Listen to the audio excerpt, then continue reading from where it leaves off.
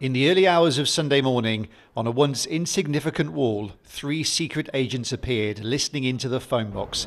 A nod, of course, to recent allegations against nearby GCHQ.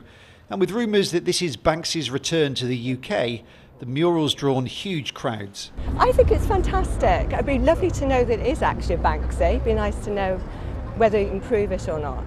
Well, there are a few clues. Roger Gould was jogging past the scene on Sunday morning. I saw a tent over the telephone box, rectangular tent, square tent, and a van in front of it, transit type van, and a chap standing. In actual fact, is probably the lookout.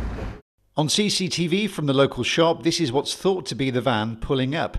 Could this be Banksy or his assistants? Well, this Cheltenham artist is convinced. The execution of it during the night with the van, screened it off, did the painting, disappeared off. The painting itself, the old style of his.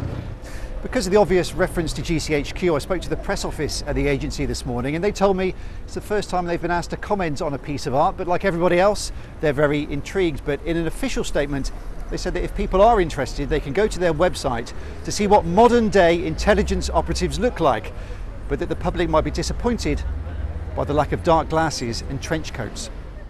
There are lots of reasons why this could be a genuine Banksy, and up until now, the artist himself hasn't given anyone any reason to think otherwise.